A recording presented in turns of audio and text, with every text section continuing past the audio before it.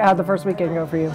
It got hectic during some points, and some we brought it together and like made sure like on the court. I know I tried like grab people by the jersey and say like, okay, take a deep breath. Yeah. Next point. And I thought what we did really well this weekend was we found ways to work out of that. So that has to be a constant in practice too. It can't just be in matches. We have to have that energy and make everyone else step up to us. We need to learn how to handle them and get rid of them in 3 or 4 sets, whatever it takes, but we've got to learn how to start dominating. Good, yes, keep going.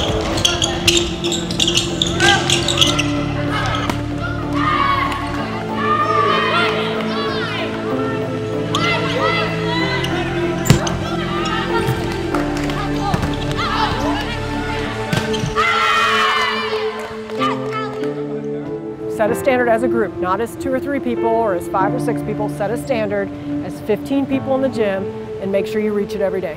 Okay, you can't not do the work on these days and then show up on Friday night and expect great results. This is the process right here. Focus today, all right? We ended on a good note yesterday. Let's start today on a great note, all right? Break it down, let's go. Cover at 3, 1, 2, 3, cover. Hustle up, pull at those benches, let's get moving. I want it heavier. 115, 125, 135. There you go. Good job, Jess. That's what I'm talking about.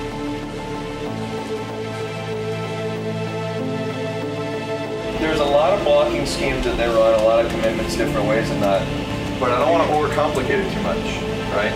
If they're going to play really, really structured, then we have to play really, really versatile. Cover, cover, cover, cover.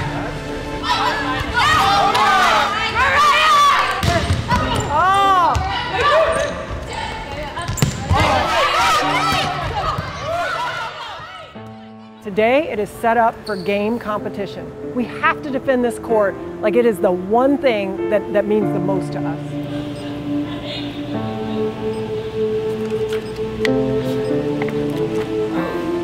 There's only one first every year that you get to step on that floor. So we need to make sure that they know this is our first match and we're ready to go. So when it gets tight and it's our core against their core, who's going to win?